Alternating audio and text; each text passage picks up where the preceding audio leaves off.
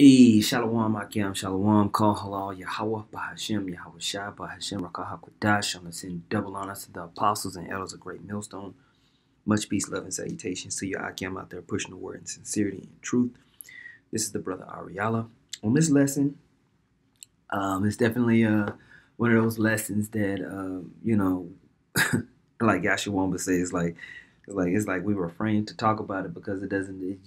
In this current state of life, it generates a lot of strife. But it is something that brothers deal with a lot, and even you sisters that are tuning in, that are serious about conforming to the word of the Lord. What I want to talk about today is something as far as mindset, overall mindset, and tracking towards the kingdom. Now, the reason why I have our page pulled up. First off, I just want to tell everybody, hey, we got 944 subscribers on this page.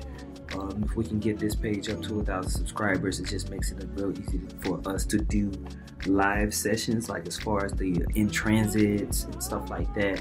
It just makes it a lot easier for us to do that. So getting up to those level of subscribers just makes it easier for us to put stuff out there. When you look at Great Millstone Dallas, and really all the brothers' pages, but I'm just going to use our camp for an example. And you go over the topics that are presented here.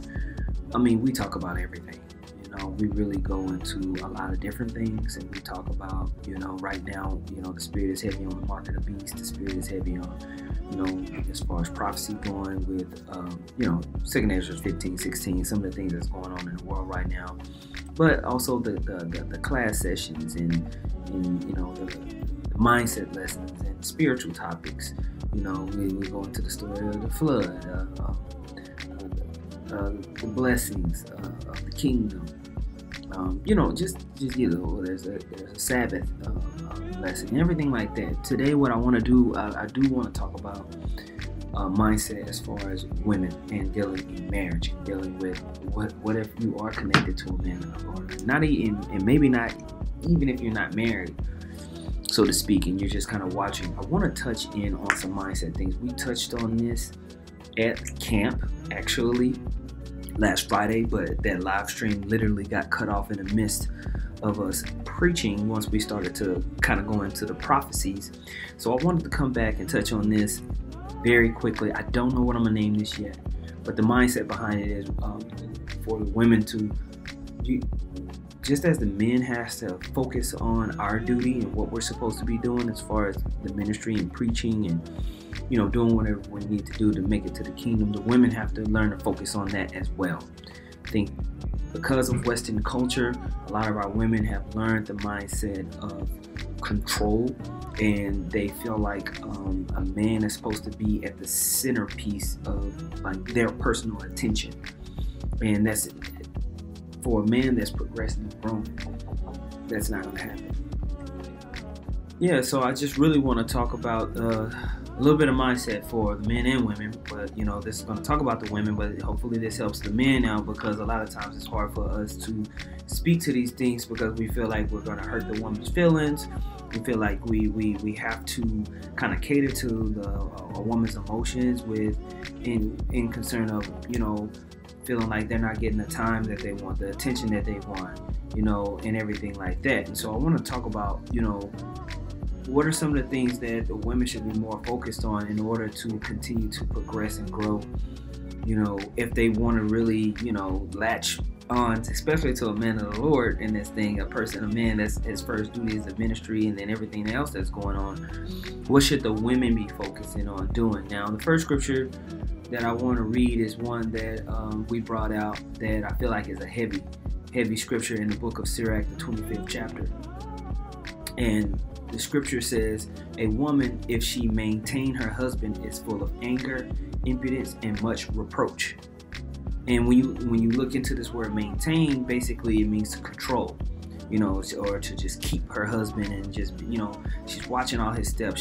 She's trying to, see where he's at all the time. She's focused on maintaining him, when that is not her duty. Her duty is to be a helpmeet. Her duty is to aid and forward his cause.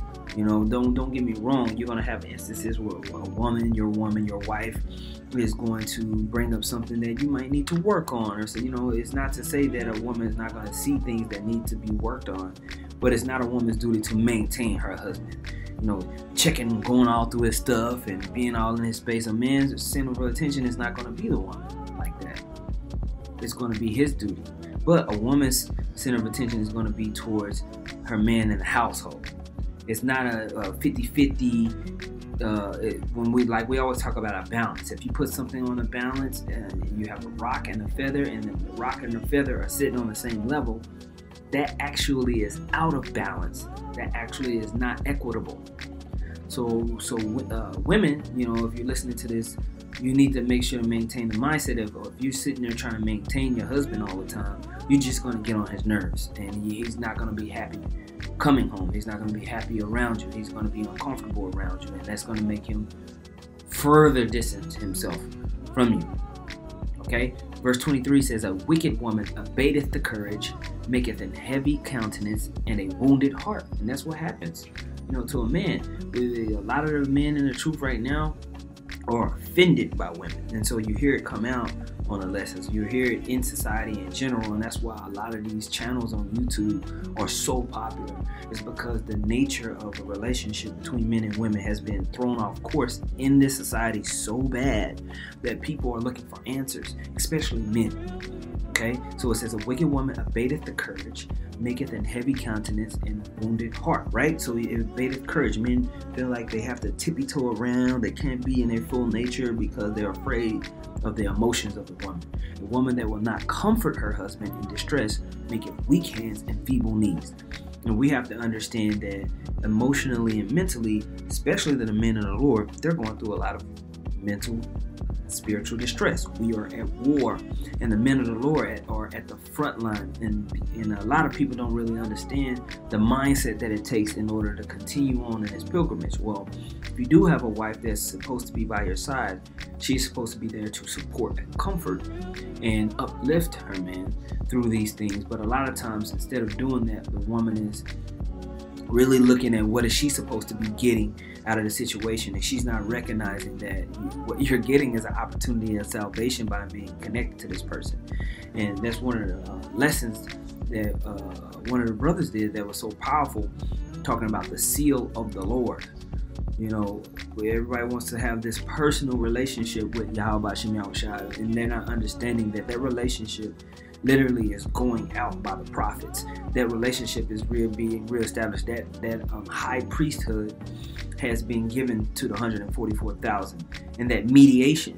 The scriptures talk about Yahushua being a mediator, and through Yahushua and that ministry, the 144 are actually connecting the nation back to that mediator and mediation, which is establishing a relationship. So the men of the Lord are very, very important with having a personal relationship with Yahweh Shai, and to not understand that and reverence that is a problem. It's offensive to a lot of the men of the Lord, okay? And, you know, we don't expect everybody to understand this or get it, but to whom who has ears, let him hear. Okay, so I wanted to take that point of a woman wanting to maintain her husband or keep her husband, watch over her husband, and really talk about how that's a problem. You know, when we read in Genesis 3rd chapter in the 16th verse, it says, unto the woman he said, I will greatly multiply thy sorrow and thy conception. In sorrow thou shalt bring forth children, and thy desire shall be to thy husband, and he shall rule over thee. And one of the great points that the brother brought out is when you go into kind of like the other versions of the Bible that can help break this down, right? To help get a mindset of this. In Genesis 3 and 16, here, when you go to this version of the script, it says, then he said to the woman, I will sharpen the pain of your pregnancy, and in pain you will give birth. That's a promise, right? And you will desire to control your husband, but he will rule over you. And that's the state of dominion that the Most High wanted. You know, we have the Most High, Hamashiach Yahushua, the men, the women, and the children. And that high order has to make sense. And just as Yahushua is dealing with many, many men and has the mindset of the mind, and has the power over the mindsets of men, it's the same way vetted out from the men to the women and from the women to the children. And so we have to understand that oneness is talking about instruction. It's talking about knowledge, wisdom, and understanding. That creates the oneness, the knowledge, wisdom, and understanding of fulfilling the will of the Heavenly Father between a man and a woman in a household. That's oneness, okay? We have to understand that, okay? A lot of times we read here in Proverbs, the 31st chapter, and women, men as well, we read this scripture, and it's a description of a worthy woman. And this is really what women need to focus on more. You know, you should be more focused on the cares and the duties of the household more than maintaining your husband. I think that if women focused on their duty within the ministry as far as what you're supposed to do within the household, that will leave less idle time to focus on where he at, what he doing, why he with the brothers, why he want to go here so much, why he don't want to be with me, why, you know, all of these strifes and questions that really are not edifying. We all have to focus on the main thing, okay? A man's mindset is not going to be necessarily on the house like that, and it's not his job to be. We read this in 1 Corinthians 7. You know, 1 Corinthians 7:29. But this I say, brethren, the time is short. It remaineth that both they that have wives be as though they had none. And you know, it's like the understanding of that is just swept under the rug. No, a man's duty as far as his legacy and mindset is not here. The ultimate purpose of a household is to build, generate legacy and comfort. And we're living in a society where we're not focused on building a legacy here. We're focused on Yahweh Shem Yahushua and having a legacy in the kingdom. And so we have to take that mindset and know that we're not looking for a regular relationship in Babylon. If you're trying to have some type of regular relationship that the world has taught you, this is what it means to have love, and this is what it means to be married, and this is what marriage looks like in the world, and you're trying to compare that to what you have on this side, and it's frustrating you because you're not getting the time that you feel like you have. The man is not paying enough attention to you. It's because you're not really filtering out your mindset in the prophecies and the scriptures, and you're not really focused on what is purposeful and needful right now. What is purposeful and needful is, you do have to calm down your emotions. We just like we talk about being sentinels for the Lord, like kind of being like androids and robots for the Lord and just doing what the Most High wants. All of us, the men and the women and the children, are dealing with desires and wants and cares and the things that we want in this life. We're all dealing with the struggle of that. But we put off those things to focus on the overall mission and to keep our mindset steady and stable. So we have to stay sober on that point. That a man of the Lord is going to have a mindset of the time is short, though that they that have wives be as though they have none. Why? What does that mean? I'm not focused on as far as our relationship and building it up and not in this thing like that. No. Do we have these relationships for comfort? Is there goodness and happiness within our relationships and our marriages? Absolutely. But the overarching concept and mindset has to be understood if we're going to cohabitate. That look, the centerpiece of our happiness is in the kingdom, and these are the duties that fall therein. Okay? And so when we go here, and we go to Proverbs 31:10, it says, who can find a virtuous woman, for her price is far above rubies. The heart of her husband doth safely trust in her, so that he shall have no need of spoil. Okay, so he trusts in her decision-making skills. In order for that, there needs to be consistent, good decision-making skills. All right. But if there's a whole bunch of arguing, strife, side cutting, backbiting, things doing in a begrudging spirit, there's not going to be any safety of trust. Verse 12 says, she will do him good and not evil all the days of her life, meaning her intention is not self-willed. Her intention is to glorify and build through him. You glorify the Most High by building through with your husband, because that is the chief duty. The Most High sees that, and it's not going to be counted on this side necessarily. Those are treasures. Just like we're going out there and we're not receiving the respect and the admiration that we feel we should get for The duty of the ministry, we're waiting for the kingdom to justify us, for Yahushua to justify us. It's the same with the women. Focus on building your house and doing what you need to do, and know that in due time, those things will come in the kingdom. Verse 13 says, she seeketh wool and flax, and worketh willingly with her hands. She is like a merchant ship, and bringeth her food from afar. She riseth also while it is yet night, and giveth meat to her household, and a portion to her maidens. She considereth a field, and buyeth it, and with the fruit of her hands she planteth a vineyard. She girdeth her loins with strength, and strengtheneth her arms. She perceiveth that her merchandise is good. Her candle goeth not out by night. She layeth her hands to the spindle, and her hands hold the distaff. She stretcheth out her hands to the poor, yea, she reacheth forth her hands to the needy. She is not afraid of the snow for her household, for all her household are clothed with scarlet. Right? And so the women have work to do. You're not just, the idea of a woman is supposed to be taken care of, and man goes out and provides, and she just sits in the house and kind of cleans a little bit and waits to please her husband with sex. No, that's not the mindset of it's the woman's duty to grind and to build and to be focused on diligently toiling as well within the household. And that should be her focus. And that does bring delight to the husband. That is comforting the husband to be in that mindset. Okay? Just as we are doing the same thing with Yahushua.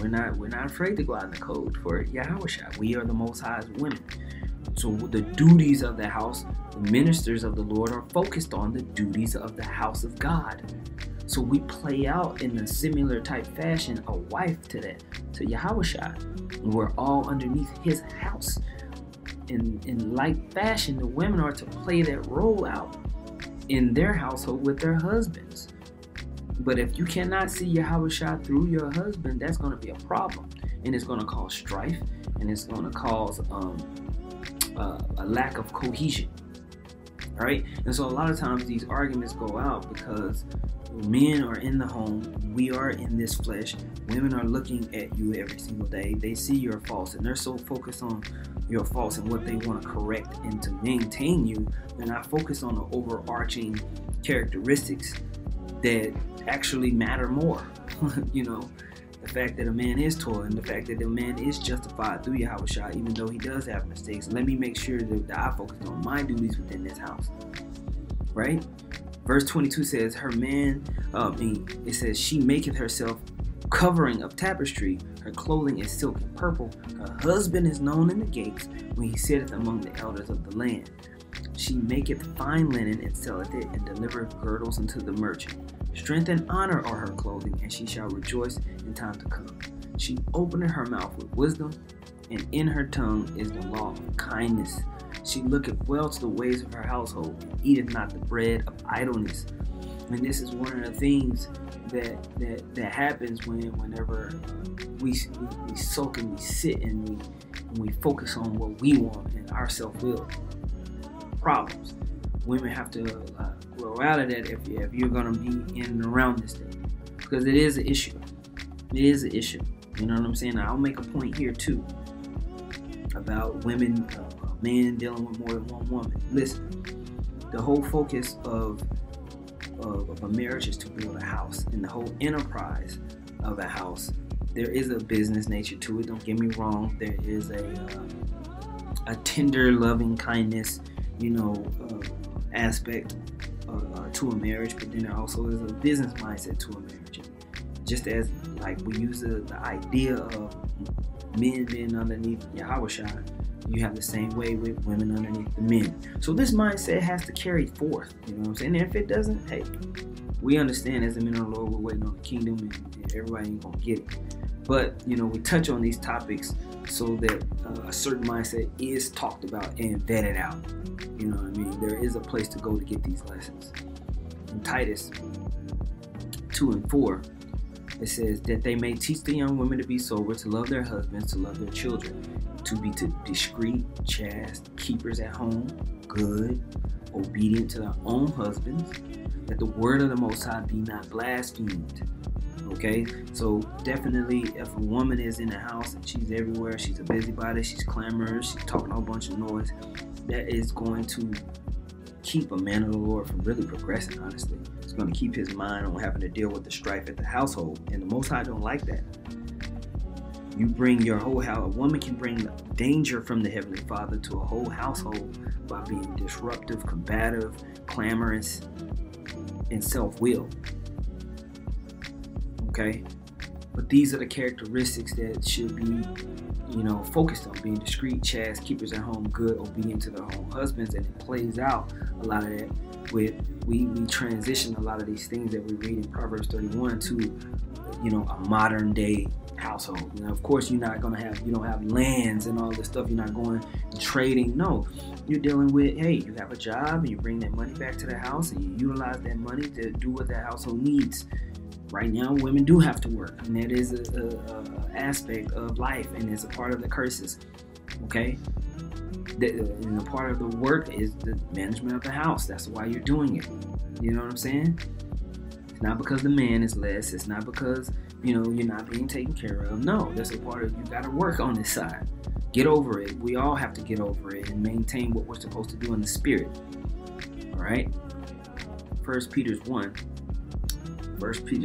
it says, likewise, ye wives, be in subjection to your own husbands, that if any obey not the word, they also may without the word be won by the conversation of the wives, while they behold your chaste conversations coupled with fear. That chaste conversation is your manner, the way you are, the way you carry yourself, and that godliness can invoke the man's spirit. Okay. It says, verse 3, whose adorning, let it not be that outward adorning of plaiting the hair, and wearing of gold, and of putting on apparel. And that don't mean you can't have that stuff, by the way. What the scripture is talking about is mindset.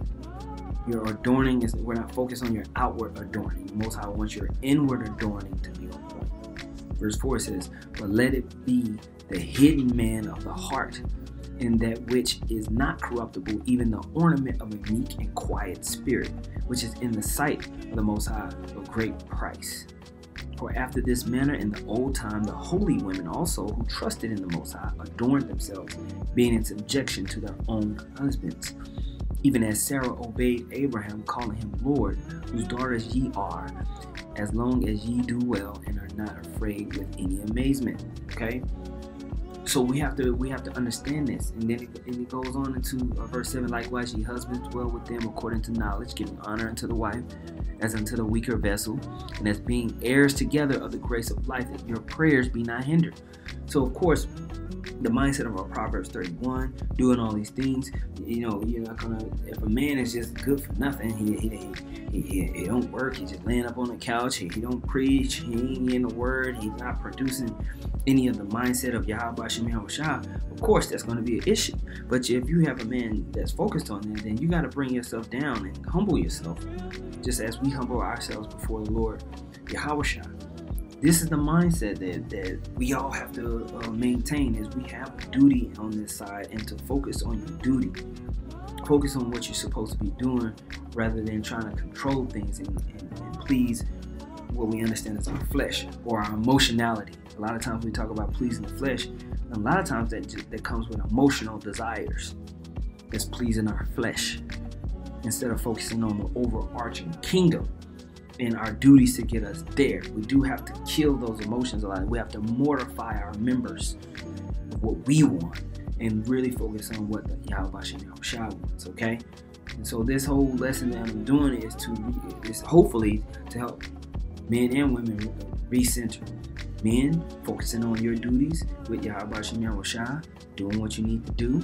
And women, likewise, focusing on your duties, bringing comfort to the household, not strife, arguing, and bitter contention because of something that you personally want, when it really is not ultimately super relevant to the mindset that a man is supposed to be in. A lot of times when we hear issues that a brother having from the household, women want the attention to be diverted from, a woman wants to know how high she is on the pecking order, so to speak. She wants to know, am I high on your priority list? She wants to be reminded of that. And that's not the mindset that a man is supposed to be in right now. It's constantly reminding you where you are right now on his pecking order or priority list. No. As a matter of fact, the scripture says those that have wives be as though they had none. So that's going to actually drop you in the front as far as the forefront in his mind. And that doesn't mean he don't love you. That doesn't mean he don't care for you. Actually, it means the opposite. Actually, there's a fight for the kingdom that the man is focused on, or there's a fight for a state of mind that a man wants to stay in. And sometimes that means a man wants to be alone. Sometimes a man wants to get away. Sometimes he wants to just be with the brothers. That's the way it is. What did you think was going on with the disciples and the apostles when they were leaving their household? Not for a day. You still got women mad if you don't come home at a certain time of night, because they want to maintain you so bad, instead of focusing on the duties of the house. And the reason why they feel that way is because of what they've been taught in this world that a man is supposed to be doing and how he's supposed to be moving, instead of focusing on what the scriptures, what's going on in the scriptures. Okay? And focusing on the bigger picture. We have to keep the bigger picture at the forefront of our mind and let that filter out our decision making and where we stay at mentally. Okay?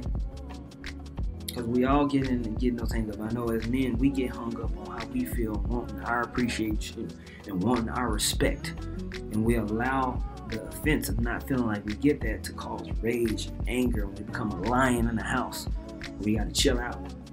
But it's the same way with the women. When they want that personal attention and comfort on this side and validation on this side, to where they start getting all butthurt. Really. And it causes a whole bunch of strife and unnecessary, distractions. And things as far as the household need to be focused on for the women.